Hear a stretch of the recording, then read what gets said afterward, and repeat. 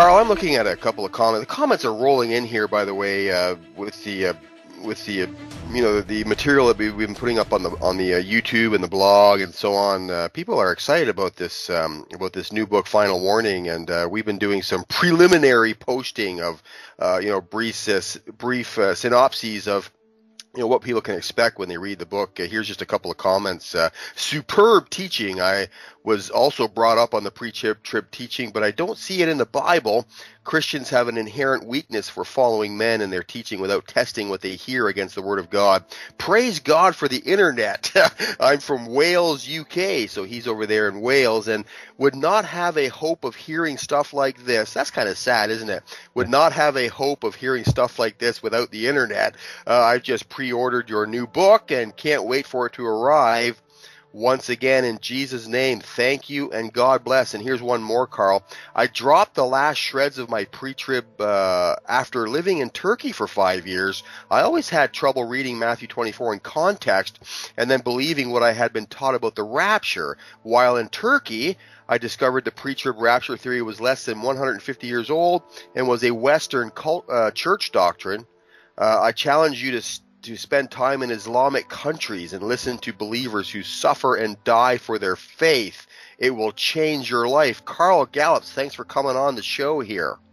Mike, thank you for having me. Yeah, this is a topic near and dear to my heart, and thank you for mentioning my book. Final Warning is the name of it. Are we living in the trumpet days? Understanding the trumpet days of Revelation. But I just want the listeners to know this is not some new teaching with me. It's not some sensational understanding of the scriptures that I've pulled out of my back pocket to write a sensational book. I've been preaching and teaching this stuff for 30 years. Now, that doesn't make me right in and of itself, but it does mean that I've been studying this, comparing Bible to Bible, Scripture to Scripture, preaching in prophecy conferences, revivals, Bible conferences, my own congregation for 28 years, producing videos and CDs and teaching series and putting myself up for peer review for 3 decades.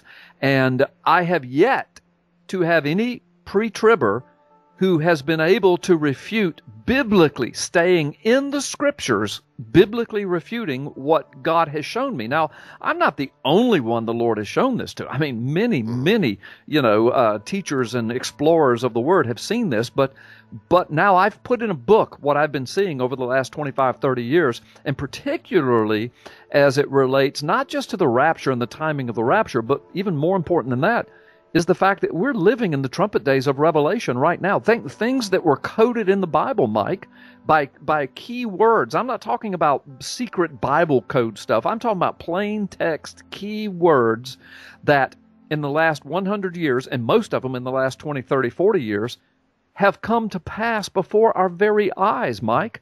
And so we're living in prophetic times. We're living in biblical times. And it's time for people to wake up, put the scriptures in their context, study the Word, let the Bible interpret the Bible, and stay out of rabbinical, Orthodox, Mishnah, and Talmud tradition, and stay away from the speculative, eisegetical interpretation of various people, and the charts and the graphs and the maps and the Left Behind series. I mean, get out of that.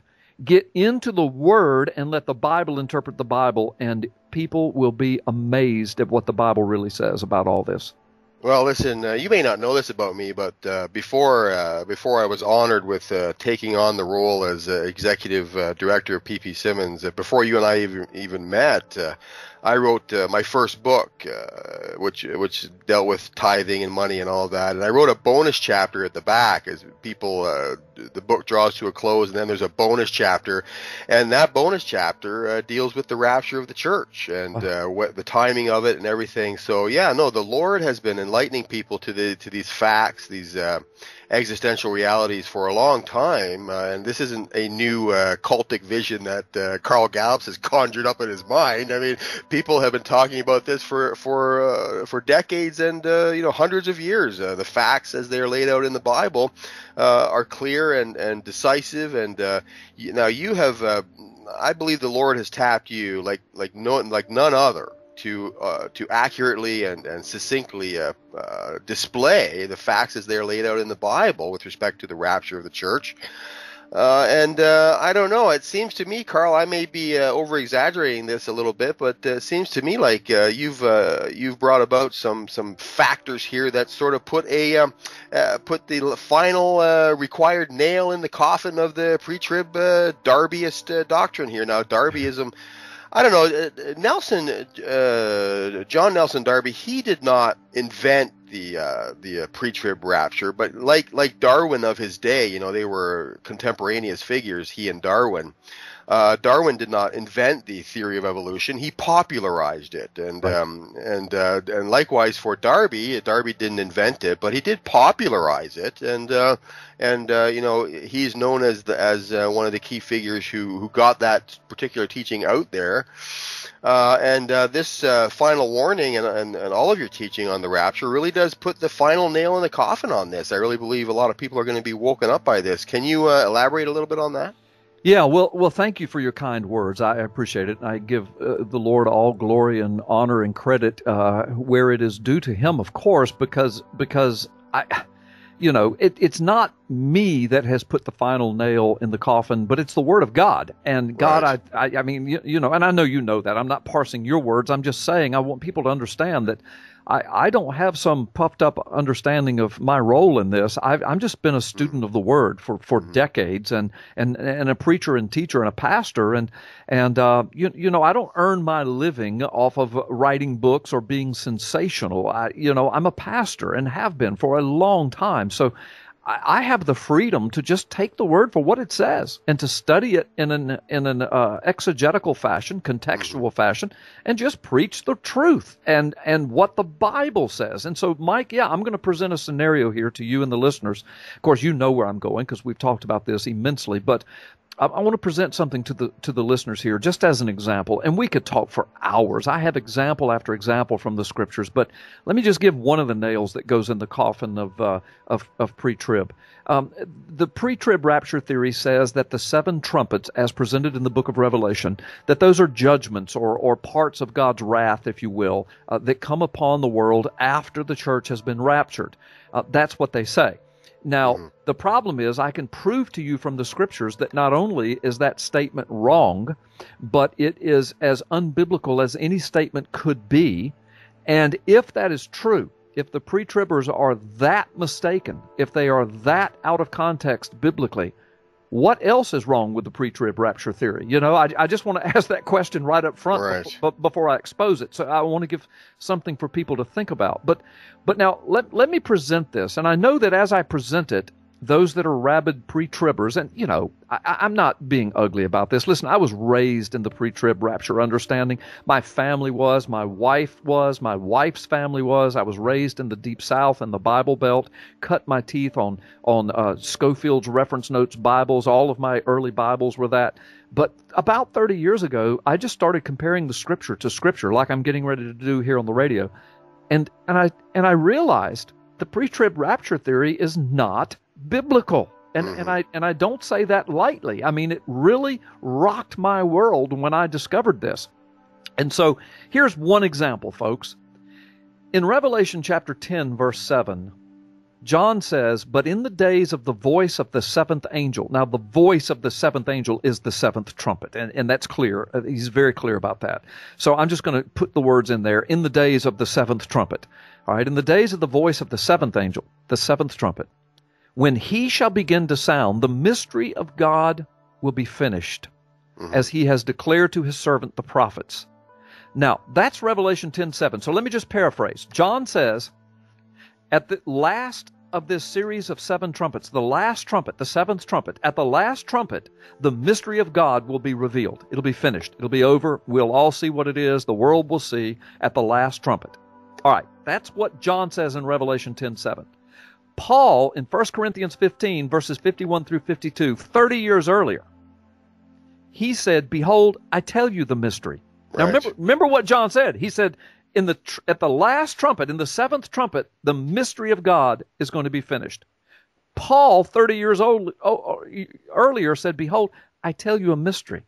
We will not all sleep. We'll all be changed in a moment, in the twinkling of an eye." Now, if he stopped right there, that would be pretty cool. But he went on to say, at the last trumpet. For the trumpet shall sound, and the dead shall be raised incorruptible, and we shall all be changed.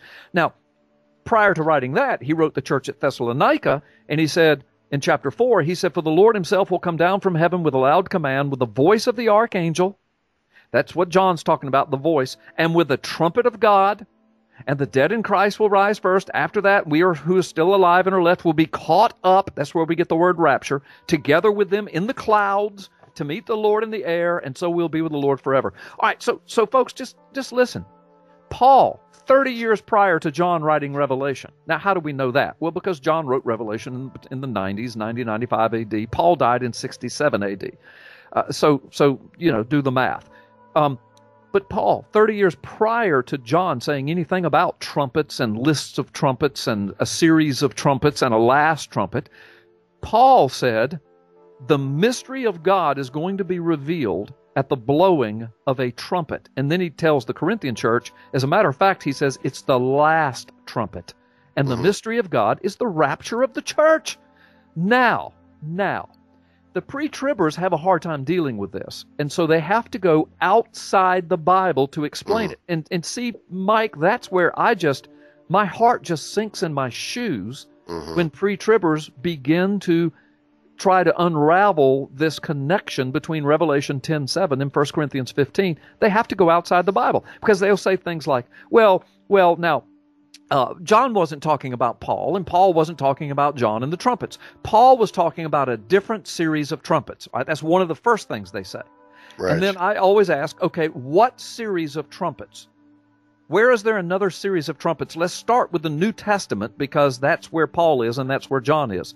Where is there another series of trumpets in the Bible? Well, there's not one. And they'll say, well, he wasn't talking about trumpets that are in the Bible. He was talking about other trumpets. Well, wait a minute.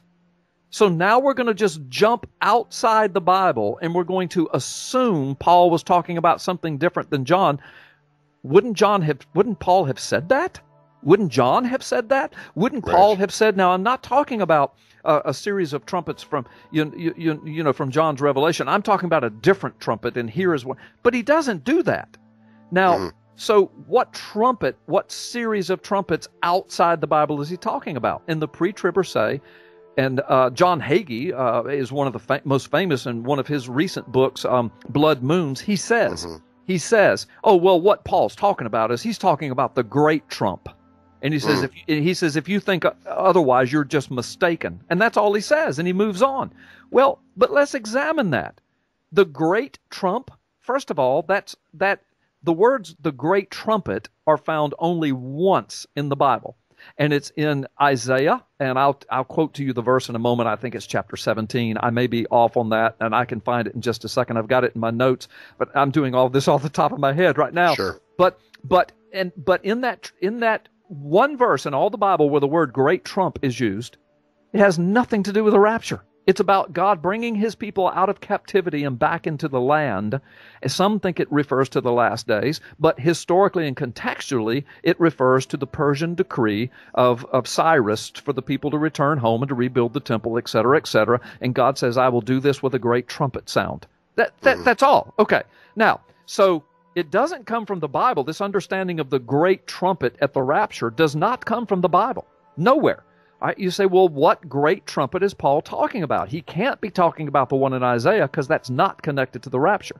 And the pre-tribbers will say, and this is what John Hagee says and many others, they will say, oh, he's talking about the last trumpet of the Feast of Trumpets, or what's called the great trumpet of the Feast of Atonement, which, of course, atonement comes right after the Feast of Trumpets. And then my answer to that is, wow. So you've made the jump. You've gone outside the Bible now, and you're talking about the last trumpet at these two feasts. And people would say, wait a minute, what do you mean outside the Bible? Those are biblical feasts. Yes, they are.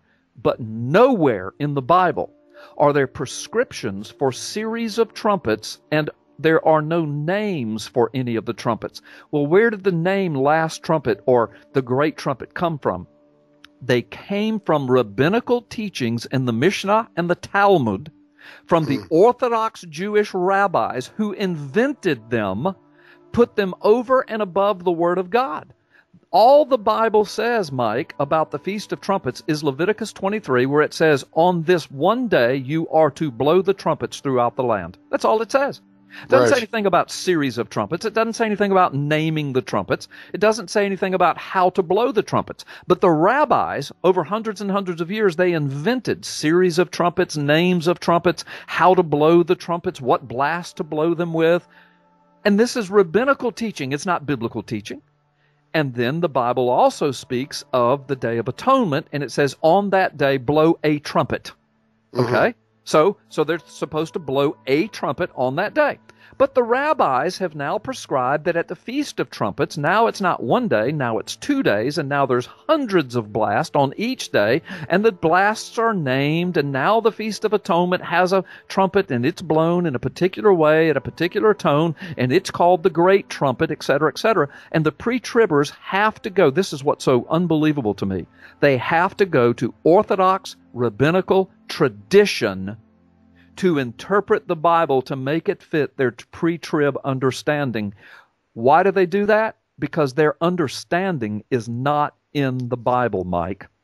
My understanding, and the understanding of what I'm going to say are real Bible students, is in the Bible.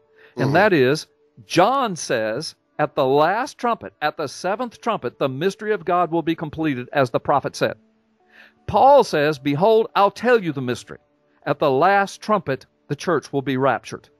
Now, I don't know how it could be any clearer than that, Mike. And so the bottom line is, people say, yeah, but John says the prophets. Paul wasn't a prophet. Oh, I beg your pardon.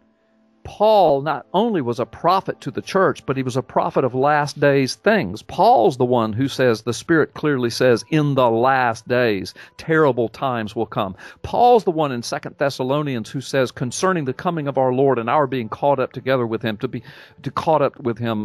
gathered together with him, that will not come until the man of lawlessness is revealed. And then Paul goes on to talk about the Antichrist and throwing truth to the ground and the great delusion that will come.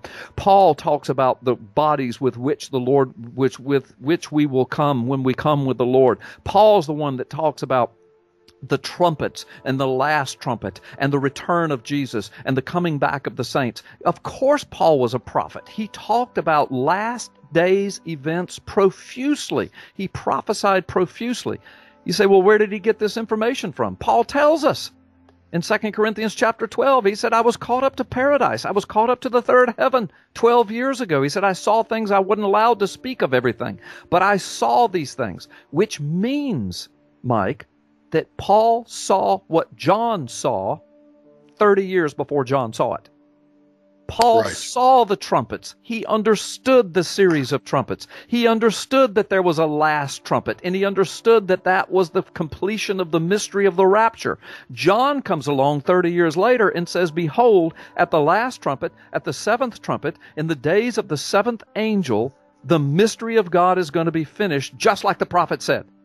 Now, do a concordant search of the Bible, Mike, and you'll discover that only two people, well, actually 3 people in the Bible use the word mystery. Daniel, Paul, and Jesus. Jesus uses it in one context. Now, it's reported in 3 different scriptures, but it's the same thing. He says, behold, I speak to you in mysteries so that you will understand the things of the secrets of the kingdom. Of course, he's talking about parables. So that's cool, but that has nothing to do with the rapture. Daniel speaks of the mysteries that God allowed him to reveal through interpreting the dreams of the kings, etc., etc. All of that's cool, but it doesn't speak about the rapture. But you get to Paul. Paul uses the word mystery something like 20 times, and it's always connected to the mystery of the incarnation, Jesus himself, or the Jew and the Gentile becoming one flesh, becoming one witnesses, the 2 witnesses, Israel and the church, becoming one witness. Paul calls that a mystery in Ephesians chapter 2. One body, one witness, the 2 witnesses. And then he also says, and behold, I'll tell you another mystery. At the last trumpet, the church is raptured. Paul is the only prophet in the entire Bible to connect the revealing of a mystery with the last trumpet. And John, in Revelation 10:7, of all things, says, at the last trumpet, the mystery is completed, just like the prophet said. So, Mike, I'm telling you, for 30 years, I've challenged people. Separate Revelation 10:7 from 1 Corinthians 15 using only the Bible. Do not go to rabbinical tradition. Rabbinical tradition is what nailed Jesus to a cross. Do not use rabbinical tradition and perversion of the Scripture to interpret the Scripture, please. And then people say, yeah, but Paul couldn't have been talking about that because it doesn't fit the pre-trib rapture. Well, that's circular reasoning, and that's eisegetical interpretation. But if you will stay with exegetical, contextual, biblical interpretation, you cannot separate Revelation 10:7 from 1 Corinthians 15, which means, Mike, that the last trumpet is the rapture, which means the first 6 trumpets come before the rapture. And when we look at the first 6 trumpets, as my new book, The Final Warning, does, and we look at the key words, they tie directly to things that have already happened and are happening before our very eyes right now. We're living in the trumpet days. We're living in prophetic times, and it's time for the church to wake up. We need to quit interpreting Scripture outside of the Scripture, and particularly based upon perverted rabbinical Hebrew tradition. That's Jesus told the Pharisees, he said, you pervert the word of God, you nullify it by holding to your traditions. And for that, they crucified him. And so now the pre-tribbers want to go all the way back to the perversion of Scripture to interpret Scripture? Please. So that's one example. As I said, we could talk for hours. I've got dozens of examples like that. But that's one example that proves to me that the pre-trib rapture theory is just wrong.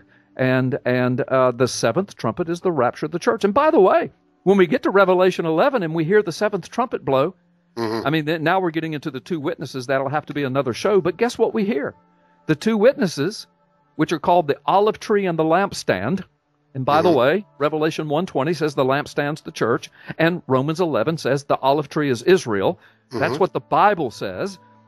And we also know in Ephesians 2 that the olive tree and the lampstand, the church and Israel, have come together, spiritually speaking, in the last days to become one man, Paul says, one witness before the Lord. So it's the church. And in Revelation 11, at the last trumpet, where Paul says the mystery of the last trumpet is the rapture, John says the last trumpet is the unfolding of the mystery. And guess what? At Revelation 11, when the 7th trumpet sounds, what do we hear? A voice from heaven that says, come up here. And the witnesses went up there in the clouds to be with the Lord. And the next few verses say, and now the kingdom of the Lord has come, and he shall reign forever and ever. I mean, Mike, it's clear rapture language surrounding the 7th trumpet. So again, there's just one example, and I've been challenging people for 30 years, show me how you can disconnect Revelation 10:7 from 1 Corinthians 15 by staying in the Bible. And for 30 years, no one has been able to answer that challenge for me. No one. Well, listen, let me close with this, Carl. ppsimmons, for years we've been curious about people's take and viewpoint on the rapture and the end times and all that. In fact, we've always been open to hearing people out on their various theories, and we interviewed a gentleman a couple of years ago who had a theory on the exact date of the rapture, and there was a lot of hoopla surrounding that. So we got a hold of this guy, we interviewed him, never once saying that we completely agreed with him, and in fact he was clearly wrong on some points. At other points it was very fascinating stuff, so we had him on the show, and we were attacked by people who said, you can't know the day and the hour. Why are you entertaining this guy? He's obviously wrong. And you mentioned rabid pre-tribbers. Well, when you say the word rabid, I have this vision of people who hang on to their perspective so tightly that they're unwilling to entertain, even entertain the biblical perspective on these things. And in fact, I was attacked by name all over the internet for even entertaining this guy. And it ended up being that the biggest attackers were the people who were not happy that this guy had his date because it conflicted with their date. Yeah. And, and they had their own date. And for many people, it is Rosh Hashanah. It's the Jewish New Year, which happens to be the Feast of Trumpets, right? And so that is an actual day, a date on the calendar every year. It's a day.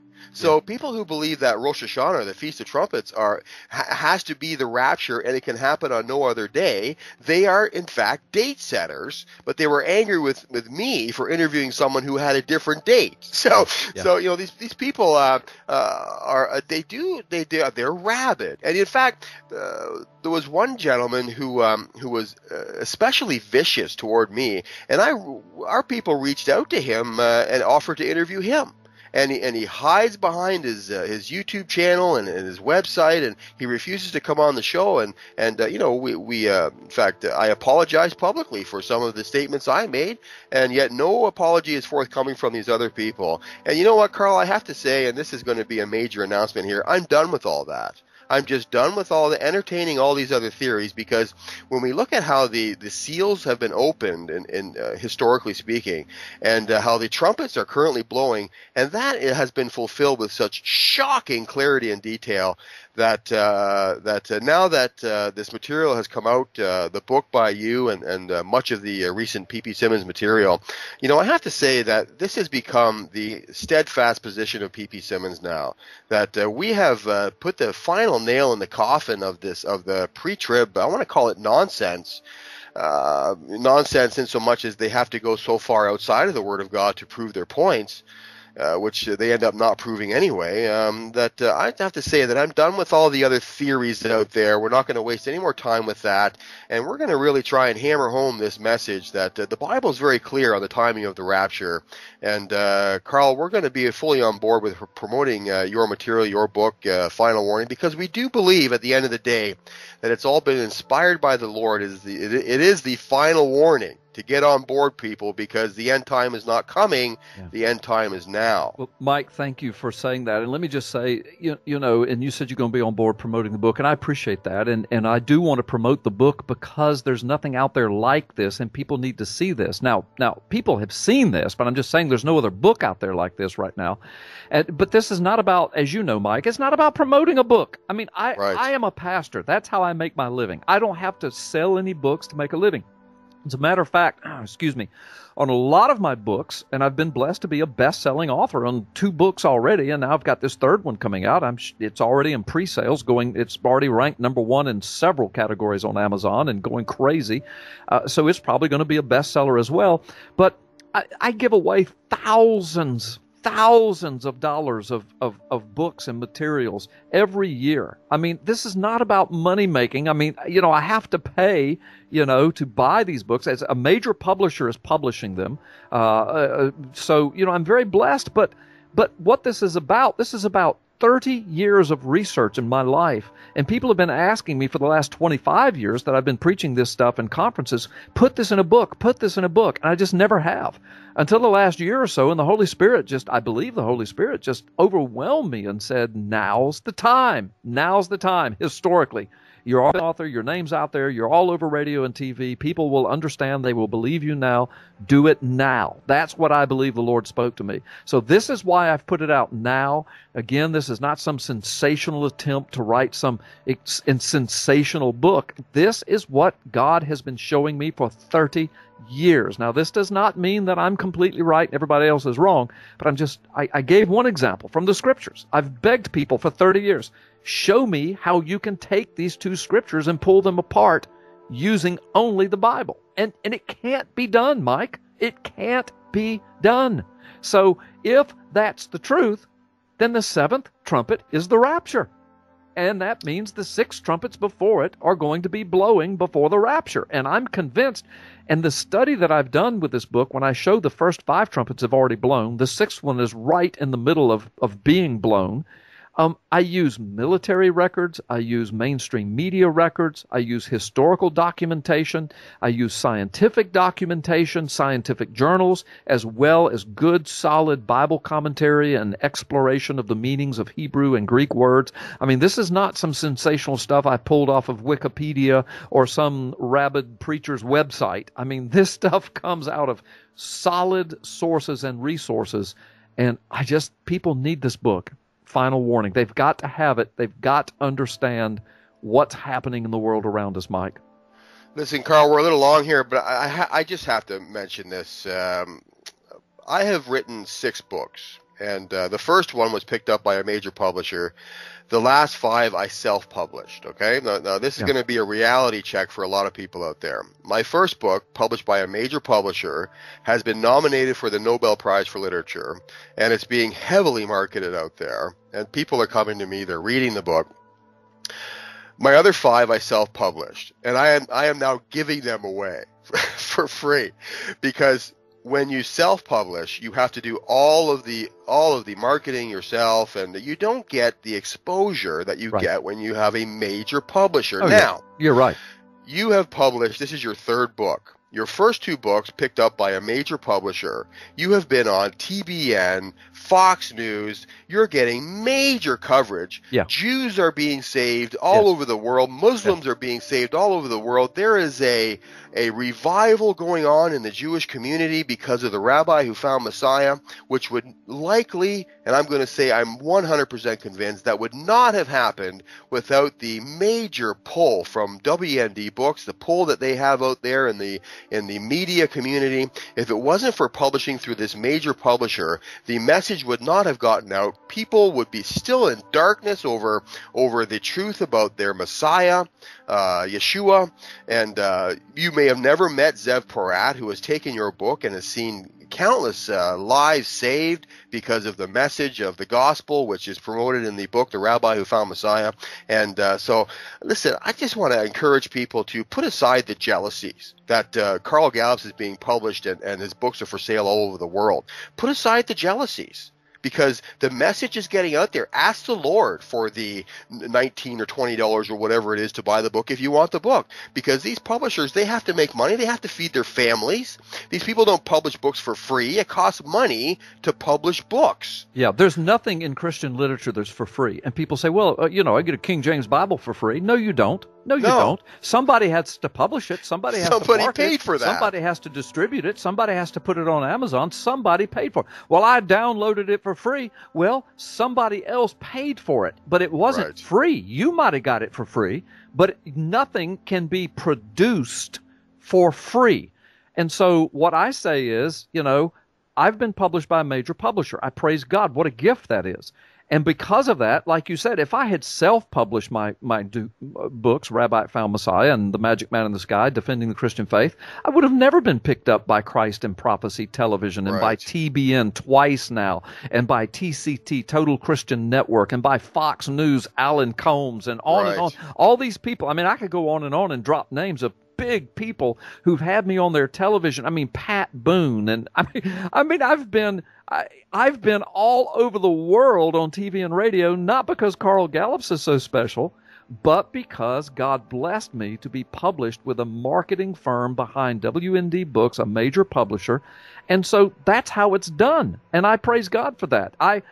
So what I do, though, I order books from my publisher. Guess what, Mike? I have to pay for them. Right. Sure. And then I take them, not all of them because I would go broke, but I give a ton of them away. I've sent hundreds of books. Oh, I've sent several thousands of books to Israel, and I give them to Zev Porat and others, and we give them away. I've sent hundreds of books to missionaries, videos to missionaries. I paid for them. This is not about me making money. Like you said, there's so much jealousy out there. It's unbelievable, but I don't pay attention. I just keep going. And Mike, I'm telling you, I think about the Pharisees. Think about the jealousy. Think about how they consumed each other with jealousy. And here was Jesus standing right in front of them, the incarnate Word that had become flesh, God in the flesh, fulfilling dozens and dozens of prophecies that the Pharisees were familiar with, but he didn't fit their eschatological scheme, Mike. He didn't fit their eschatology. They had their own little boxed-in eschatology of who Messiah was supposed to be. So in the name of God, they crucified the Son of God outside the city of God, right outside the temple of God, thinking they were doing God a favor. That scares me to death, Mike, because I see that same attitude in the Christian community today. Well, and you know, I have to guard myself against that, as do we all. I mean, Yes. we're all fallen people, and you know, as you know, Carl, when I goof up, I'm the first to apologize publicly to everyone concerned. I'm a bit of a bull in a china shop sometimes, but I appreciate your candor here. And listen, folks, we're going to close it out here. It's easier for you to pray in the $19 or $20 that it costs to buy this book than it is to combat the reality that it costs money to produce books and people need to eat and support their families. There's a large organization behind this. Pray for the success of this book. People are being saved throughout the world through the writings of Carl Gallups and the very real realities that are given to us in the Bible as they are playing out in the headlines today. Carl Gallups, thank you so much for being on the show. Thank you so much. And let me just tell the listeners, this last book, Final Warning, we published it, guess what, in paperback on purpose to lower the cost. My first two books were done in hardcover. Of course, they're both bestsellers, but you know, the retail price of those books are like $25, $26, and on Amazon, by the time you pay shipping and handling, you pay $22, $23, $24.